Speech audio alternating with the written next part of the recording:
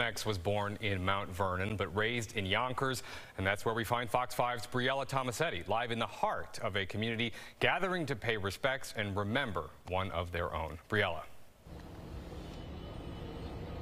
Yeah, Chris, good evening to you. If you remember, fans gathered here last night for a vigil, hoping and praying for some kind of miracle. And today, about 24 hours later, they are now mourning the loss of the born and bred New York rap icon. But let's backtrack for a moment into the life and legacy of DMX. Of course, like you said, he was born in Mount Vernon, and then his journey continued right here in Yonkers. DMX grew up in an apartment on the 11th floor of 80 School Street, and he's walked these streets for decades. He often came back to support his community, be it with donations or even advice to young aspiring rappers.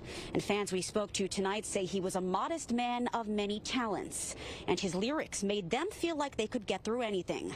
Many of them identifying with songs about DMX's childhood, like growing up in the School Street projects and his long battle with drug addiction. Now, one person we interviewed says DMX helped to launch his music career and also influenced many other artists here in this neighborhood. Another man we spoke to designed T-shirts in the late rapper's honor.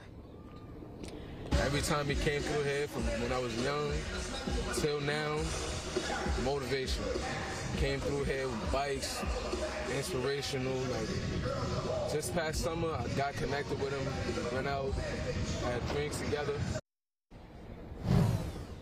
Those fans telling us tonight that DMX helped them overcome a lot of challenges and obstacles that they faced while he was battling his own personal demons, and they say they will cherish those memories and those small special moments for a lifetime.